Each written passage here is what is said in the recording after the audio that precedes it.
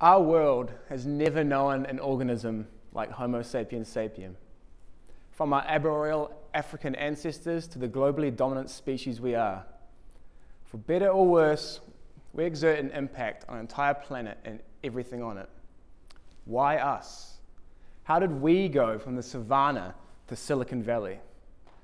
Sure, traits like bipedalism, opposable thumbs, and a constant desire to procreate have helped.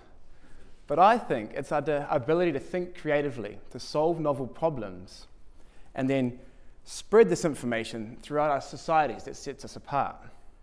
These traits enable us to share ideas like how to make a fire, the wheel, agriculture, writing, electronics, and Taylor Swift. It's our capacity for social cognition, our ability to convey ideas into language, and our faculty for flexible thinking. Autism spectrum disorder affects each of these traits. 1% of our population is diagnosed as on the spectrum. Those at the severe end require lifelong help, and there is no known therapeutic. My PhD aims to identify genetic contributions to autism and to uncover the mechanisms that cause this disorder. Genetics has been demonstrated to be a major contributor to the etiology of autism. Mutations in our DNA, the bottom small yellow star on the left, cause abnormal brain development, yellow stars going up, resulting in structural and functional neuronal aberrations.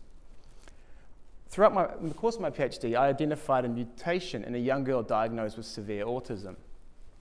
This allowed for a refinement of diagnosis and provided important feedback to the parents. The mutation affected a gene that regulates the expression of other genes during neuronal development. Due to the mutation, the fine balance of gene regulation was disrupted, causing the girl's syndrome. By identifying the genes associated with autism, we gain an insight to the mechanisms that cause it. This deregulation of gene expression during development is one such mechanism. Another mechanism is decreased global brain signaling. This is a reduction in brain regions connecting with each other. These findings suggest that flexible thinking, language, and social cognition require rigorous control during brain development and flexible and fluid interactivity between diverse brain regions.